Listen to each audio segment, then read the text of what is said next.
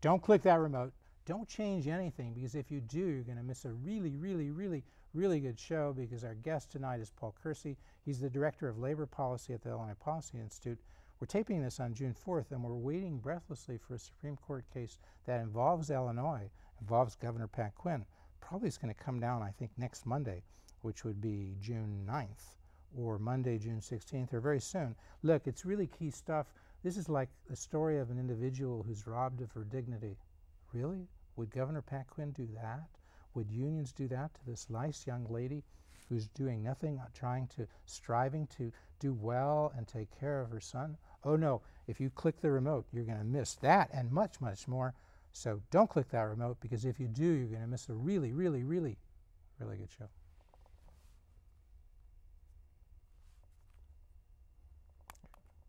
You're watching Public Affairs. As I promised, our guest tonight is Paul Kersey. He is Director of Labor Policy at the Illinois Policy Institute. Look, when some people start talking about labor, they start talking about like management, and they talk about, oh, you know, like the labor, the employee, the plaintiffs, and all that. We're going to skip right to it. We're going to go right to the Pam Harris case. Paul Kersey, why should people care about Pam Harris? Well, Pam Harris is a mom, first and foremost. That's the one thing people need to keep straight about this. There's been a lot of distortion around there. Unions in particular have tried to portray her as if she's a state employee, but she really is a mom. She's taking care of her son, Josh.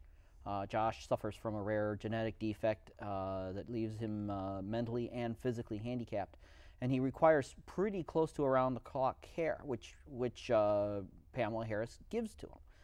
And Pamela relies on the state for a small amount of support, somewhere around the neighborhood of $20,000 a year. Not a whole lot. When you say the state, you mean the state of Illinois? State of Illinois. And yeah. where does Pamela Harris live? Suburban Chicago. Suburban Chicago. Okay. She's just a mom. Yeah, basically she's just a mom. She's not like an entrepreneur. She's certainly not doing this for the money. Okay. And a few years ago, Governor Patrick Quinn signed an executive order basically saying that she and thousands of families across Illinois, very much like her, could be unionized. And the Service Employees International Union has been trying very hard to sort of impose a union on these people. There is another group of people very like her, slightly different program, very similar situations though, who have been unionized. And they've been forced to pay union dues. The SEIU is collecting $10 million a year off of these groups. So it's a big money spinner for the unions, but it's not appropriate for Pam Harris. She's not a state employee. She's a mom taking care of her son, and she does not want the union around. Most of the parents like her do not want the union around, and the union really just doesn't make much sense for them. And how many parents are there like Pam Harris that the union is trying? Would it be fair to say they're trying to force her to join a union? It would be, yeah, that would be a fair way to describe it. And how many of these parents are there like that, like Pam Harris? There are about 20,000. 20,000. Mm-hmm. And mostly they're individual parents who are not receiving much, if anything, to take care of their kids. They're just doing that because it's their kid, right? Right. That's they're not for hire. They may, like anybody else, get some assistance from the state. Right. But it's not like the state hired Jeff Berkowitz and say, go take care of this kid who you don't know. No. These are parents taking care of their kids, Mm-hmm. receiving some financial assistance. So if you're at home, folks, just so you understand this, you've got a kid, and so you're taking care of your kid. Maybe your kid's got a cold. Maybe your kid's got a severe disease. You're taking care of it, of your child, your daughter, your son, and Pat Quinn comes in and says, oh, you have to join a union? That's kind of what's happening here? That's basically what happened. Governor Quinn and the union basically justified this on the grounds that, look, they are getting a stipend from the state that's kind of connected to the number of hours that they work. They are arguing apparently that caring for the disabled children is primarily the state's job, not the parents' job. In fact, they're doing it. They could try to send their kid to an institution, which Yeah. would cost the state, Mm-hmm. but they love their kids so much, they're foregoing the opportunity to work in the marketplace. Mm-hmm. So in a sense, they're working for their kid, but they're not really doing that for the money. To the extent they receive a stipend, it's somewhat offsetting the income they lost by staying home Yeah. to care for their child. That's about right. And they're probably the stipend's probably way less than many of these people could make in the marketplace. I'd right? have to imagine that Pamela Harris could earn more than $20,000 a year working full time as any, I don't know, as a teacher, as a manager, whatever. So how does Governor Quinn get involved? Because people are wondering, because we're taping this on June 4th, the year 2014. We're about 5 months away from when people will have an opportunity to go to the ballot box to go and decide between Bruce Rauner, the Republican nominee for governor, Pat Quinn, the Democratic nominee for re-election. Now, what do you think Pat would say if I said, Pat, why don't you just let this poor woman be, or these 20,000 poor parents be? Why would you interfere with their right to do this without joining a union? What do you suppose Pat would say? Governor Quinn would probably say something along the lines of, Pamela Harris is an employee. She needs a union there to make sure she's treated fairly, and go from there. They would assume that she's an employee, and then just go from there to give the usual union rationale. A mom is an employee. Now, Pat, I don't know his whole family situation. I understand he's divorced. I think he's got an adult son. He was married once. Okay. Now, Pat, if I walked up to you, Governor Quinn, and said, you know, your son who you were taking care of, you were really an employee. We should have unionized you so you could have taken care of your son. That would be the analogy, right? Well, I don't want to personalize it too much, Pat, but, you know, it's kind of a personal situation. Well, Governor Quinn would probably say, I'm playing devil's advocate, as you can tell. I have too much hair to be Pat Quinn. Thank you. That's kind of a shot. He would Pat's probably... very proud. No, I just got to intersect, because sometimes I've been at press conferences, and Pat said he was a little late because he was at the barber before, and he said he made quick dispatch. Okay? So Pat is a good guy, and he could kid about his own hair. Okay. I'd say, Pat, we could sometimes take shots at you, but everybody knows you're a quite likable guy. Anyway, Pat Quinn would probably say, well, I wasn't actually getting paid by the state for this. He is trying to portray the support that Pamela Harris and her family get to care for Josh as a salary, and that's the. He was trying to portray it. He's trying to portray it as kind a of a stretch. Yeah. But why would he do it? Doesn't Pat wants people to like him? Pam Harris probably doesn't like Pat too much at this point, right? Those 20,000 parents who Pat wants to force to join a union they don't want to join, they don't like him. Why would Pat? I mean, he's like everybody else who's running for office. You want people to like you, and then they'll vote for you. Well, so I'm just trying to explain it to me. If I'm sitting there at home, I might say, I don't get this. Why would Pat do something that 20,000 people aren't going to like? Well, to coin a phrase, follow the money. The SEIU collects about $10 million a year in union dues from the group that they did organize.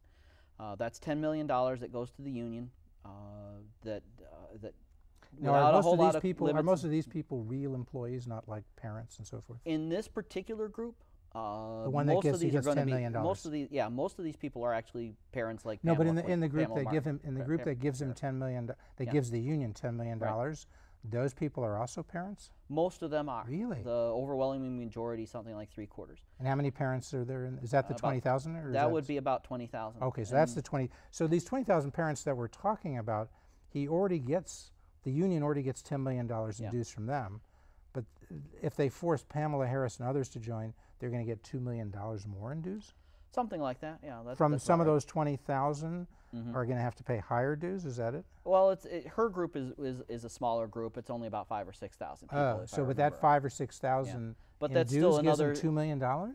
Yeah. Boy, this union stuff's big money. Yeah, there's a lot of money that comes in. $5,000, $2 million. Okay. Yeah, I mean, there's union dues are not cheap. They can go anywhere from $400 to $1,000. I don't quite get this. I'm watching at home. Now you've said why the union wants to do this, but why does Pat want to do this? Because he may lose 20,000 votes, right? Well, he may lose 20,000 votes, but he can't guarantee that he would have gained them all anyway. Does he get anything out of this? Well, the SEIU is in a position to spend that money pretty much however they want to. Oh. And they can reward their friends, punish their enemies. Who would some of their friends be? Pat Quinn might be one of their friends. Oh, so he would be like a Democratic politician who supports SEIU, and SEIU turns around and supports Pat. It's like, you wash my back, I'll wash yours. Yeah, yeah. I mean, look, the Well, wait, SEIU probably would didn't support Rod Pat Quinn Blagojevich either go way. to But jail for that because he was like trying to sell a Senate seat? So is Pat trying to sell his power as governor, his executive order that compels people to join this union? Is Pat selling that in the same way Rod was selling the Senate seat? I would stop short of that. I Okay. would say that that Pat Quinn probably just looked at the situation and said, "Here's a group that that I support. They've supported me in the past." There probably wasn't any explicit quid pro quo. There wasn't any explicit trade anyway. But certainly there's an expectation. I would certainly not be surprised if there was an expectation on Patrick Quinn's part that said, you know what, if I can figure out a way to get a couple extra $1 million to the SEIU, I might see a piece of that. Well, if we looked it up, you may know, how much do you think SEIU has given to Pat in campaign contributions in the past? Any ballpark figure? Oh, it's been a while since I looked at the exact figures, but probably several $100,000, maybe close to $1 million. $1 million. So that can translate to a lot of votes, because if you have $1 million, you can do TV ads and so forth, so you can both get new votes and get your vote out. So that's kind of what's happening here, because Pat can't really justify this other than he needs the money, right? Well, I mean, in terms of whether this is a good deal for parents, it's awful hard for him to justify it on those terms. Yeah, and so now what happened? The Pam Harris, you're saying somebody once showed up at her doorstep, a few sort of tough-looking guys, and said, kind of, we want you to join the union, sign this card. It was called card check, right? Yeah, they were trying to get parents like Pamela Harris to join the union. Now, I don't remember if it was particular. Pamela Harris told me about this. I don't remember that they were specifically tough-looking people. What I do remember, she said, is that they were sort of tricking burly. them. I read something about one guy being kind of burly. Okay. I thought, okay. Well, the first visit, maybe we're getting our visits confused. Yeah. Along the way, first visit was the first visit was a couple of very nice young people. Yeah. Who, if I remember right, she said they tried to convince her that they needed her to sign this card so that they could go back to their supervisor and prove that they had visited her and met with her. So did Pam sign that card? No, she didn't sign any cards. Right. So they started off with trickeration. They didn't really do that. They were trying to get her to sign something that they could use to show she's supporting the union. Yes, that's the whole point. They of were hoping the she wouldn't check, read. They were hoping she wouldn't read what really it said. Not very closely, anyway. Yeah. Okay, so she didn't do that, and then what happened? Well, the union tried a couple of other times. Apparently, the main thing was they did manage to get enough people to sign those cards to force a vote. It was kind of messy, actually. The AFSCME union also got involved, and because of the conflict between the SEIU and AFSCME, they had to schedule a secret ballot vote. So in the process, initially, AFSCME and SEIU were fighting between themselves as to who could represent this group that didn't want anybody to represent them. And when that fighting got fierce, they were forced to have a general election where people could choose to vote either for AFSCME or SEIU. Is that right? Yes. And meanwhile, Pamela Harris recognized what was going on. She banded together with other parents. They managed to put together a campaign against the union. They managed to get the message out to other parents what exactly was at stake in this vote, and that it was an honest-to-God election.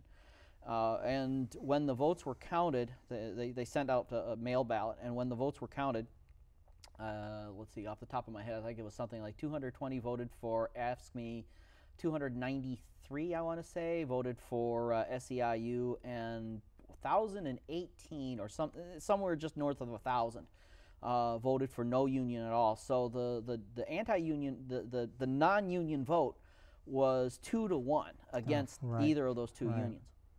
And And so then it stops, right? Then Pam can just go back to taking care of her kid. No, doesn't stop not then? exactly. What Not happens? exactly. Well, typically what the rule is you have to wait another year. But the union could have come back if they'd wanted to, and got more signatures. Tried and for another tried for another election. Maybe one of the two. Maybe they'd work out a deal So that Pam one of the decided two of them would set to aside. go to court. She decided to get a Yes. lawyer and go to court. Yeah, she went and got an attorney through the National Right to Work Legal Defense Foundation, and they filed a suit in federal court, and it's gone all the way up through the federal courts to the U.S. Supreme Court. So now. did they want, when they filed the suit, did they want a declaratory judgment that said this whole procedure is kind of wacky? In legal terms, not as I put it. Yeah, I don't know what the Latin term for wacky is, but basically yes. They actually did they win when they filed it? You know, was it in federal court or state court? Or? Well, they filed in federal court, I believe, okay. but they haven't won yet. They've had But to initially, take it all what the way happened up. before you get to the Supreme Court? I assume they filed either in district court on the federal level Yeah. or in circuit court on the Yeah. state level. So probably U.S. District Court, and then it went to the Federal the Court of Appeals. Court of Appeals. I think it's Did they 7th win in the District. district court, Pam Harris? No, I They don't lost believe there. they did. So the district court decided for the union, essentially, that these folks had the right to go and require Pam to vote Right. for or against the union. Right. Okay. And then the appellate court, did they side with They the would district have court? voted. They would have voted. I'm sorry. They would have decided against Pamela Harris because she was the one who had to appeal, file the appeal to So the U.S. she's Supreme lost Court. twice in the courts, Right. and now she's filed a petition, I guess for certiorari, which means the Supreme Court doesn't have to take the case, but they did decide to take it. Right. So they thought there's an important matter of federal jurisdiction here. That's right. And that's where it sits now as we're taping this, because it was argued in the U.S. Supreme Court Back in January. in January by Pam's lawyers and by the union's lawyers defending that lower court decision. And we're waiting here, and you're virtually certain, we're certain, that in the next week or two, the U.S. Supreme Court will either rule for or against Pam Harris. Definitely by the end of this month, anyway. By the end of this month. Okay. I don't know exactly when. It could be as late as the 30th, but definitely by the end of this month. The Supreme Court term ends on the. Now you're in the Illinois Policy Institute, right? You're Right. Director of Labor Policy. Yep. So you're out there doing what you're doing even as we talk. You're on TV. You're telling people about these issues. You're involved in advocacy. Would that be fair? Fair enough. Yeah. Okay. And you write. People can find out more about what you do and what you've written at illinoispolicy.org, right? Yep. You go out speaking and so forth. Yes. It's part of what you do. Okay. You've been doing this for about 25 years. By this, I mean advocacy. This sort of advocacy for about 25 years. Because you started out at the University of Michigan and got your undergraduate degree there, then a law degree at the University of Illinois, right? Yeah.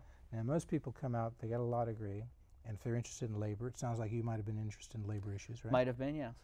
And so what people hear is, if you get your law degree and you're going to go to work at a law firm, there's some law firms that are plaintiff, so-called employee-oriented, and then there's some law firms that are management-oriented. Right. You tend not to do both because there's conflicts, right? Well, there's I don't mean you, but the law firms tend to divide along those lines. There's a third in labor law. The There's way a it's third set way. up. There's a third there's way. a third force that's completely lost, and that is the individual workers. They get very short shrift. I see.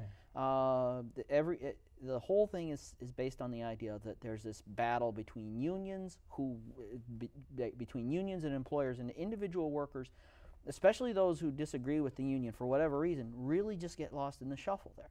And in this case, Pamela Harris's case actually sort of is an illustration of just how bad it can get, because they're so lost in the shuffle that we're not even organizing employees. We're organizing families, basically.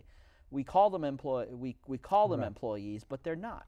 I wanted to bring that out because people may know about this division we're talking about, which lawyers would think of coming out of law school. But in a sense, you're not taught in law school. There's this third force. There are families, individuals who are potentially employees, but not necessarily, or maybe they're employees who differ from the way unions are representing them. Where do they go? Because they're not going to go to the management side. They're not going to go to the plaintiff side. They're going to go to the Illinois Policy Institute and other not-for-profit 501c4s that are involved in advocacy, right? That's exactly right. There just aren't a whole lot of. Are there other organizations that do what kind of what you do? Well, I mean, could you name some? There's groups in other states. Mackinac Center up in Michigan. You've worked for them, right? I've worked for. I did a stint with them. There's actually a network of state-based think tanks, and many of them Right do. to Work organization. National Right to Work Legal Defense Foundation out of Virginia. Yeah. I did a stint with them too. Okay. Yes. And so there are groups. But then there are groups on the other side, to be fair. I don't know, like Mexican American Legal Defense Fund and so forth, or maybe they're doing other things. Yeah, but there are some employee. What are the plaintiffs' ones on the employees that you oppose? Like who's handling this case for Pat Quinn, so to speak, in the Supreme Court? Well, I guess does he have the Attorney General handling this the Attorney case? General for the state of Illinois. Lisa Madigan.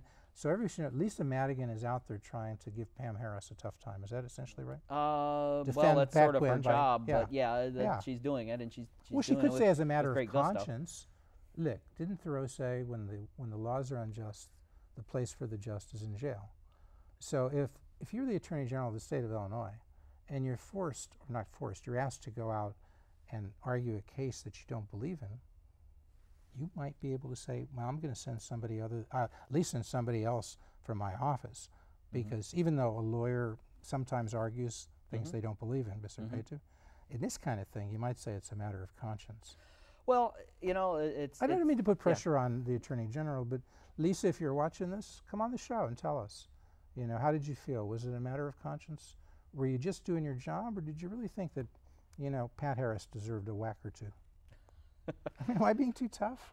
No, well, you know, it sort of is her job, and if I memory serves, she actually had one of her assistants write the actual brief, and the argument was done by somebody from the federal Department of Labor, I believe, but. So it was a team effort. Yeah. There were a lot of people ganging up on Pam Harris. There was the U.S. Department of Labor. There is the Illinois Attorney General's office. There's somebody in her office. Maybe somebody from the National Labor Relations Board. But Pam's really got a lot of tough enemies out there, doesn't she? Yeah. Well, I mean, the first enemy that she has, the And first Pat problem Quinn. is the Pat Service Quinn. Employees International Union. Well, union, but the SEIU really couldn't do much here without Pat Quinn and his executive order, right? Probably not, because the labor boards in Illinois even had before this ruled that people like Pam Harris were not employees. Anything else before we go on to the next topic? Well, I think the other interesting question that the Supreme Court is going to have to decide is whether or not government employees should be forced to pay union dues at all. This case really points out the perversity of forced union dues, because workers can be forced to support a union that they don't believe in. Unions really have an incentive to force themselves into places where they're not really wanted. So that's like, it's the difference between paying dues for the union to, say, do collective bargaining for you, when it's clear you want to be a member of the union, you want to engage in collective bargaining. But then they also do advocacy, which you might say they shouldn't be allowed to use their dues for, because how do they know on advocacy whether their union member wants them to or not? Is that what you mean? That's a big part of it, yes. Yeah. The point is, nobody should be forced to join a private organization that they don't believe in, do not support, and isn't really working in their best interests. Right now, is that what right to work is about? Yeah, that would be what because right to in work right is. to work, you have a unionized company, and say you want to go there, but you don't want to join the union. Right. If you don't have a right to work law in that state, you have to. Right. So right to work means, yes, you can work there, and yes, you can opt out from joining the union, and yes, you can opt out from paying fees.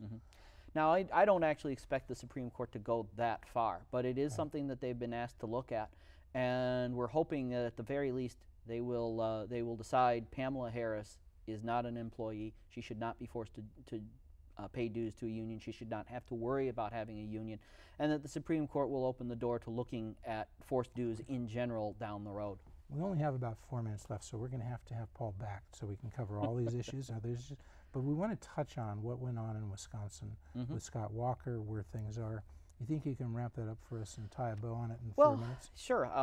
What happened? What people in Illinois should pay attention to Illinois, Wisconsin is a state where they did a dramatic labor law reform. They did two things. First of all, they said that government employees could not be forced to pay dues to a union that they don't believe in. And they also put a lot of limits on the scope of collective bargaining, which means that local officials are able to put in reforms like teacher merit pay without having to play Mother May I with union officials. And the reforms have really done a world of good for Wisconsin. Their budget went from a $2 billion deficit to a $1 billion surplus. Local governments have been able to save money, and government employees have actually benefited a little from it too. They don't have to worry anywhere near as much from it, we found, about layoffs after these reforms, because the price of having public employees is a lot more realistic. They don't have to worry so much about layoffs. It really was a win all around. Because some of these costs that the unions are imposing are making it such that the state has to hire fewer people. Well, it was interesting. What Governor Walker said before he proposed this was, and I'm paraphrasing here. Basically, what I'm going to do is I'm going to cut the unions out. I'm going to get rid of the middleman. The state will save money on revenue sharing, and we will balance our budget that way. The local governments will lose the revenue sharing, but they'll be made even because they won't have to pay as much for employees because they won't have to go through the collective bargaining process.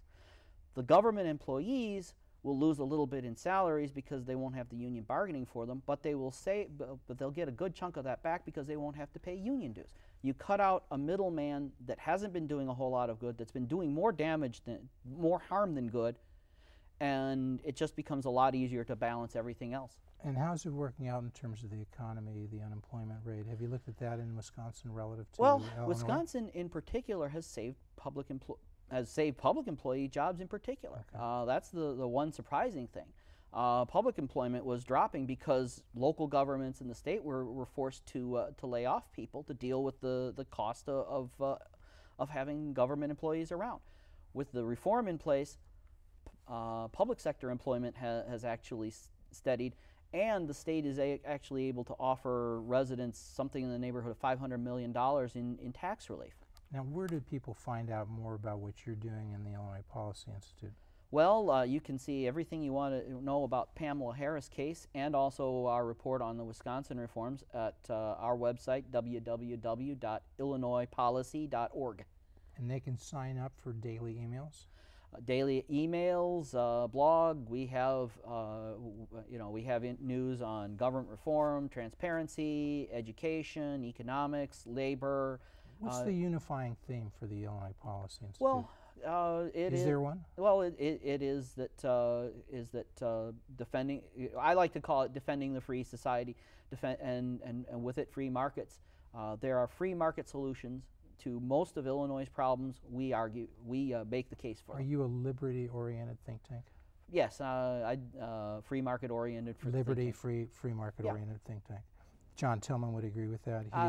He's the chairman or the CEO of the Illinois Policy Institute? Yes. So you guys are you libertarian, would you say? I believe that the term that John likes to use is liberty principles. And what does he mean by liberty principles? Well, allowing people the most flexibility and the most freedom to pursue their own interests, their own hopes, their own goals, their own dreams. Thank you so much. Paul Kersey, Director of Labor Policy at the Illinois Policy Institute. Don't be a stranger. Come back here. Tell Diana to be here, Ted Dabrowski, John Tillman, all of you, okay? I'll pass that along. Make sure. Okay. Because what you're doing is important, and we're not taking sides. We'll have liberals on. We've had Ralph Mortieri from the Center for Tax and Budget Accountability. We want to have these clash of ideas. We want to have conservatives. We want to have liberals. We want to have free markets and whatever is opposed to free markets.